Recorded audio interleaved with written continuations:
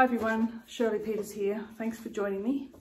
Today we're going to paint an old bridge from Prague, and I'm pretty sure it's the Charles Bridge, but I might have to look that up. I'll mention it below. Either way, it'll be in the notes where you can go to download this photograph, and if you want to have a printed version to paint from, you could always just blow it up, do a screen grab like now.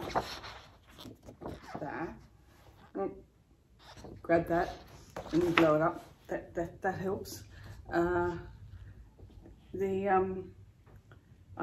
beginning of this video I've stolen from an artist called Anders Andersen, and he's from I think he's Norwegian, Danish, somewhere like that, Scandinavian. And he's made a couple of videos, only a few. It's a shame because they are absolutely fantastic. I'll put a link to the two particular ones I love of his. And one of the ones he does, he starts with the paper in a bathtub and pulls it out in the shower, I think shower recess. Anyway, I've copied his style, so I thought I'd better give him a credit, but it might be worthwhile you chaps, you watercolour people, looking at his video, because his watercolours are just they're second to none. They're so free, so fresh, and it was done quite a while ago, the video. Anyway, so just shout out to him, and thanks for watching, and I'll turn the camera now and get started. Isn't it nice? Beautiful watercolour brush here. I'm going to do a darkish sky, even though it's not in the photograph. Oh, okay, here we go. Playing around with different shades of blue to get a nice, deep, dark, broody sky. Water.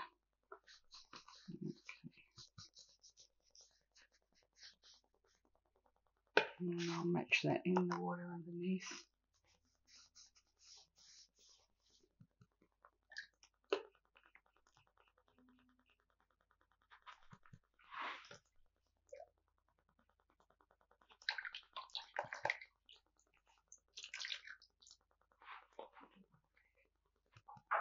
Okay, just letting that run down the page nicely.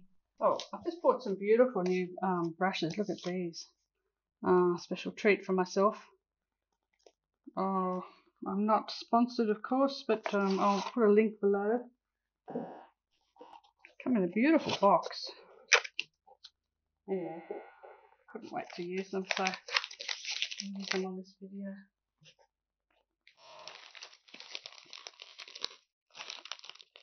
This is what I wanted, this lovely size 24. But I wanted to do this because of the building there being hard edged. I wanted to get the flat in, but at this stage I won't be able to do that because it just occurred to me that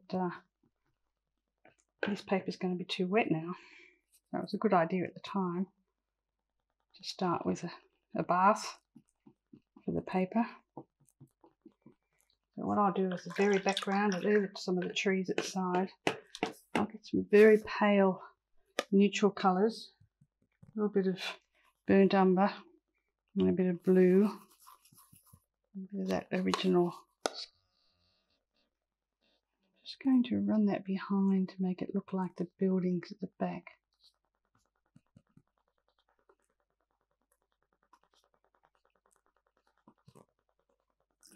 I've not used this brush before, so it's a bit of a learning curve. Some of these buildings look like, oops, a lump there. Some of the buildings look like they will be warm coloured, and some not so warm. Might put a little bit of purple on this side. It's the trouble when the paints are brand new. They form a skin on the top because they start drying from the top down. So I know they're wet underneath. It's hard to get them out. It's hard to get it out. So I can run that right across there. Didn't get much purple into that shot, did I? Okay. few little details there. Now I'm going to be putting a beautiful big bridge going right across here. Yeah, in a minute. In a way, I'm getting familiar with how wet this paper is by fiddling around with things like foliage and foreground items.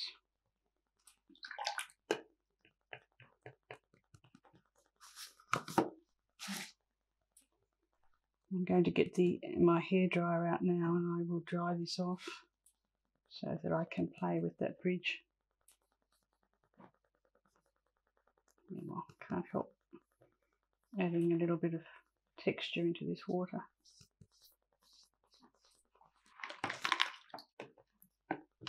Okay, hairdryer. I actually don't want it too dry. I want to keep a little bit of the moisture because I do want the building to blend. Now I'm going to use this beautiful colour that will be ultramarine. No, God, I've got that on my brain. Now that I think about it, I will add some ultramarine in. It's basically a neutral brown, burnt umber, ultramarine, and that little one there that I was whinging about before has a cinnamon colour to it, but I do need that pinky look in this particular. So the drawing, I'm not drawing it in obviously, I'm just going to be winging it. But the main bridge, the main upright of the bridge is not in the photograph. Well, the spire is out of the photograph, so I'm just going to be bringing it up like that. Bring that down.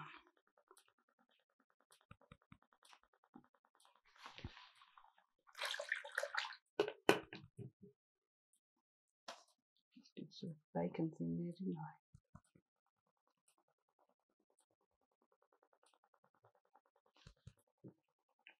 This side I'll add a touch of warmth in that combination. Down. Yep.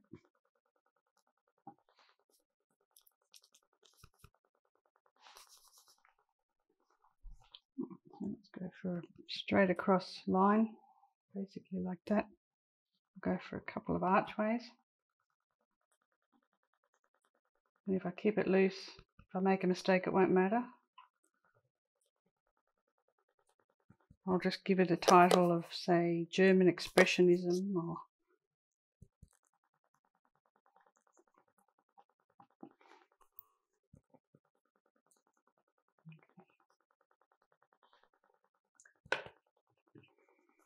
fun part of this bridge are the little statues on top.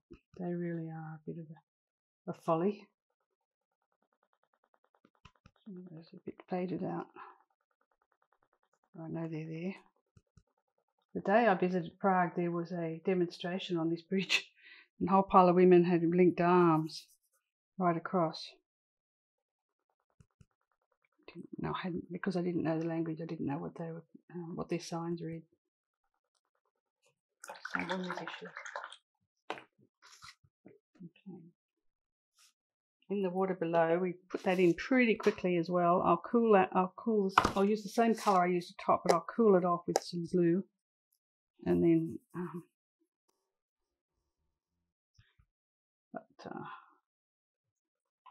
basically come straight down like that.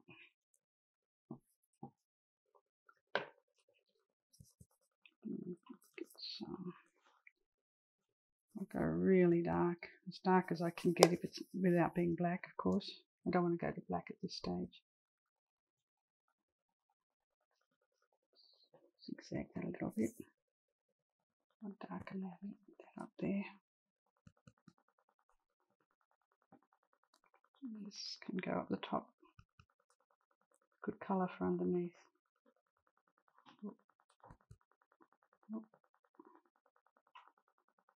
Same on that one.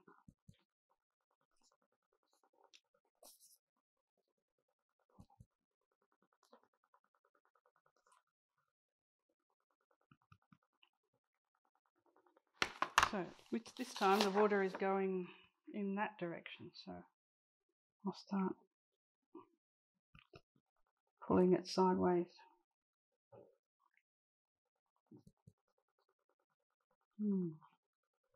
The buildings behind have virtually disappeared. That's alright. I'll lighten up my colours here and pull them down that way.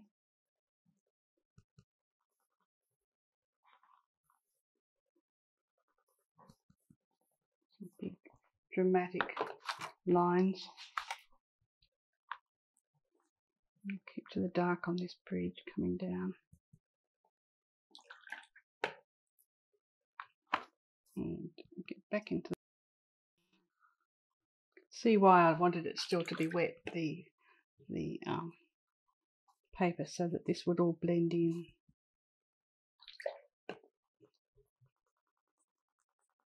Lemon yellow there. I'll start with it up the top, and then I'll put it down the bottom. Blend it across. Okay.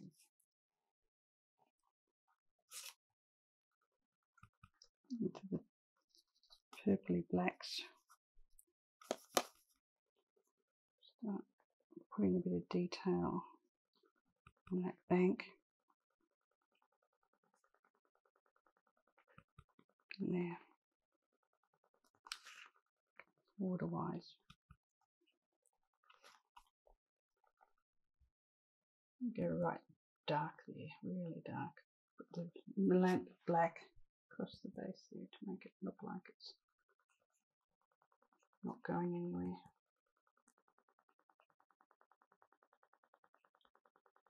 I'm just fiddling. This is one of those times where I might say, don't do what I do. I've just rinsed off the brush. I'm not sure about the brush. I like it, I think. I like the shape of it, but I'm not sure about whether I'm happy with the bending. See that? It's staying. It's not quite as stiff as I'd like. Then it's behaving like a usual watercolour brush does, so not too bad. This is all brickwork in here. I won't be putting that in. I'm just lightening it up with a scrub out. Scrub out on that side. That's the top.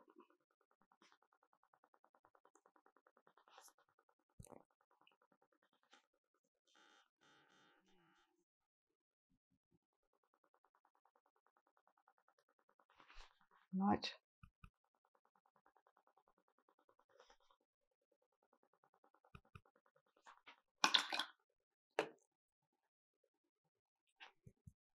Probably won't touch that side at this stage. The building's behind. Oh, there's a very flexible brush. I can twist it sideways. Not quite sure what to do with those. There's a blue. Oh, actually, it's a turquoisey blue spire. Gosh, wish me luck with this one. I might put it up like that. Actually, I've got to go to another brush. I don't have enough control on it at the moment for doing creative shapes.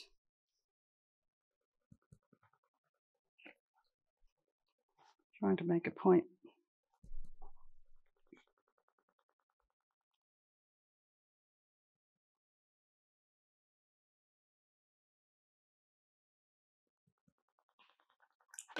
Brushes out. You can blame your brushes, you know, you really can. You're not happy. You're not getting what you want. Oops. There's some very colourful buildings back there. And I'm just going to touch a little bit in. To tell you the truth, if I'm too honest about it, they're too colourful. So I'm just like a little hat. This is Prague, so it's got lots of lovely, pretty buildings. I just want a hint of them behind this one here. I'll see how low I can get this tone, as in pale, but I need some brown in it.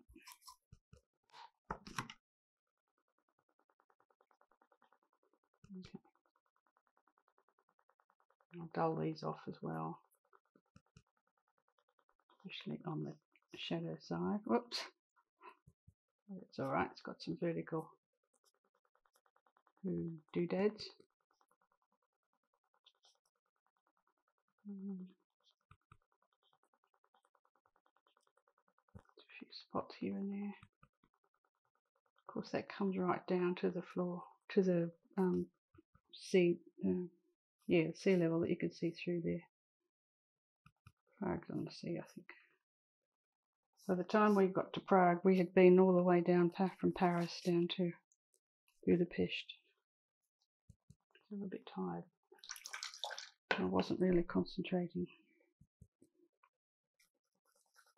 But we did a lovely cruise, and we've got these beautiful photographs, which is so valuable. Just going to add some blue over this side now.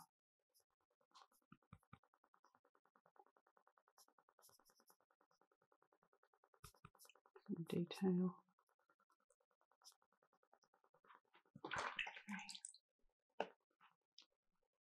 The beauty of this water is I've still got room to do more to the water because of the gaps that are in it. It's not a fluid one piece wash. So I'll just put a little bit more pinky. I'll add some rose. Could be just the fluke of the printer, but it looks like there's some pink in that water coming from the brown. And I always love an opportunity to add colour, even if it's not logical. If I can see a hint of colour, I'll exaggerate it.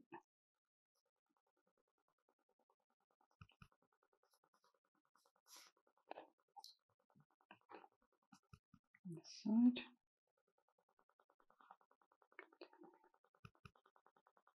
That brown in there too. Quite strong. Oops, that's going to fall. Okay. See that going down there? Got to take it back. Take it back.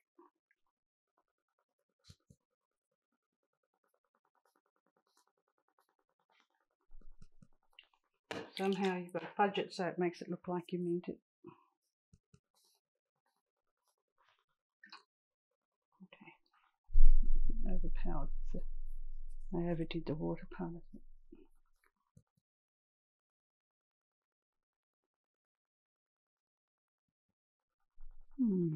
Oh, I see. That's the reflection down from there.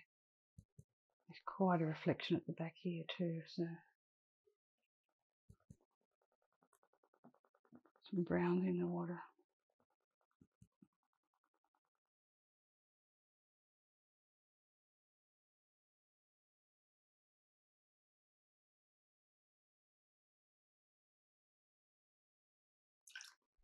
Okay, that will do me for the moment, and I'm going to come back and add some detail that I'm hoping will brighten the overall image.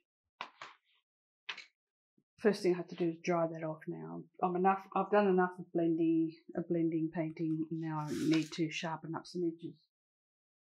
So you start by drying your paper. I kind of think I still need to go darker over there. I think I've got to bite the bullet and just darken that. Yeah, that seems to work. Just go right across some of these.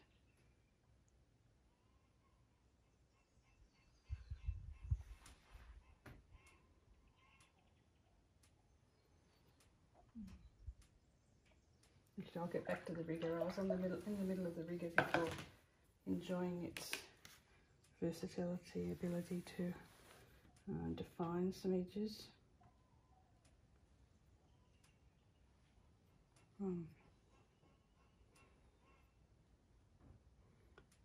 That building there has lost it's behind trees on my photograph, so I don't really know what I've got there, so I'll just put that down into the water. Now these, interestingly enough, this should be a quite dark reflection there, so I'll just grab something and pull that down. It's supposed to be a reflection of that. Same on this side. And same on this side.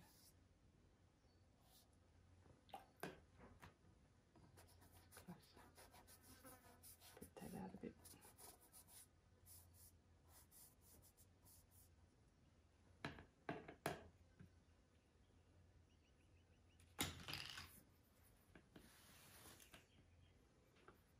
Beginning to think I should stop soon, and I'm going to have some fun with a little bit of gouache in this one as usual, and that will mean putting in some birds because there's birds all over the place, and possibly adding a little bit. I know what I'll do.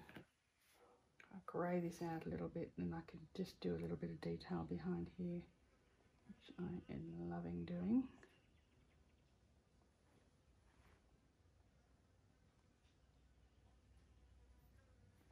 And almost it becomes a sketch when you start using your pencil like this, or your brush in a kind of a stick way, and you're making marks.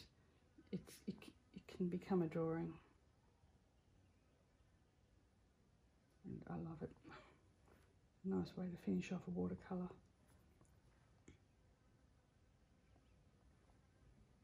This is where your own personality can be added to the painting, because everyone's got, like a signature, everyone's got their own method of drawing with a brush. You will find your technique will be different to everybody else's. Something in there like a tree, I think there is. A couple of little bits off the bridge, like lights.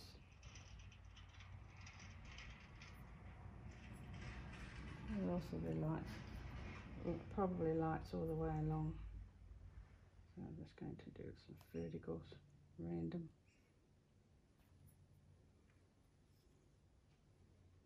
Right, leave it at that. I'll come back with a bit of white. Okay, the best way to use white is, in my opinion, straight from the tube. So it's always the right wetness, you get used to it. I just need to look closely at these little swans. Yeah, so don't go to too much trouble with your birds. Actually, there's something I wanted to do before. I noticed when I was drying off that I haven't really defined, compared to the actual photograph, I do need to define a tiny bit better. Oh, this is going to be a challenge, mixing the right colour. Let's see what I've got here. Might work. Sort of a green colour, but then it might be because it's reflecting the trees. I'll just see what it looks like over here. I think I need to go a touch pinker with it.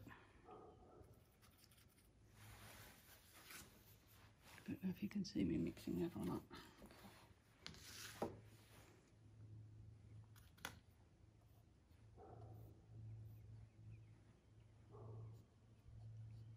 Because it's water, it's always got to have, in this case, it's not still water, so it's got to have a little zigzag edge on it. A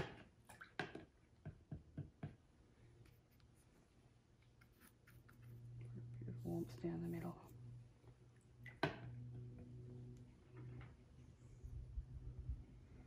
Then I might, just for the fun of it, this is totally random and it could totally ruin everything, but I'm just going to put some blues in there, darken that off towards the front.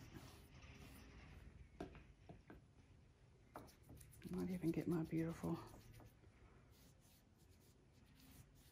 strong teal. Yeah.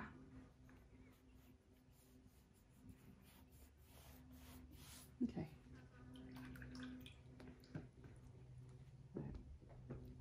Just got to remember there that I actually went in and wet that again. So if I go adding a bird in that position, just where my brush is at the moment, it'll run. So I've got to make sure it's nice and dry. So that means back to the hairdryer when I stop fiddling.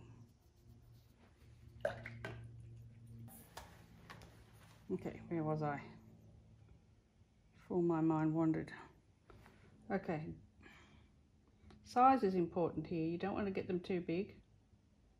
So I tend to put in the body first and then just an uptick for the head. not even very, you don't, in fact I don't put the head in at all, I just put the body and the neck. There's one just out there. Later on I shall look at my particular, I think I've painted this before because I've got daubs of white paint on it from other times. I'll just make sure I'm using the right reference.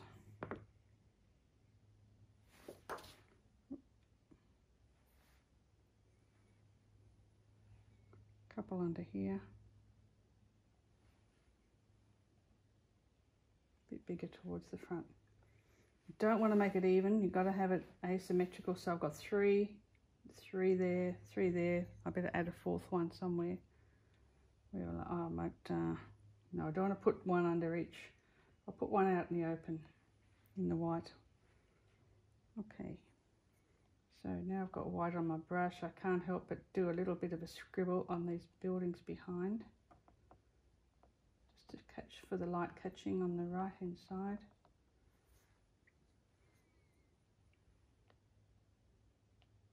That's the sky reflecting in those windows. Faked. A little bit of detail on this side, not much. Once again, it's, you just want to keep it quite casual. That side. Now, just going to put a light on the sides of the statues. That's probably it. Drop the back. The dry technique of scrubbing it with a fast brush. Now these trees, I don't think I need to put much in there. I'll put a few dots just to thin it out to make it look like you can see the sky behind, but I've got to be careful about that because I have made a dark sky. And I think that's about it. So the next thing I'll just finish off these birds with by putting their necks in.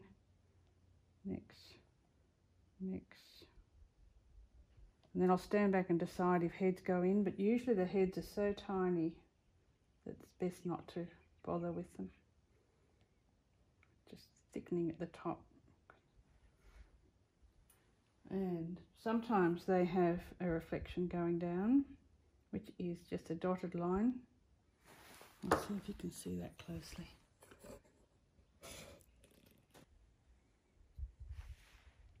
Just a little dot underneath these birds. Smaller at the back, bigger at the front. These ones are fairly, I'll pretend they're closer. I'll just put a little SP on this because I do like to sign everything not everyone does. Sometimes these sketches I forget to and I have to go back later, but certain thing about doing it while it's fresh and while you've got your paint on in the tube. So that's it.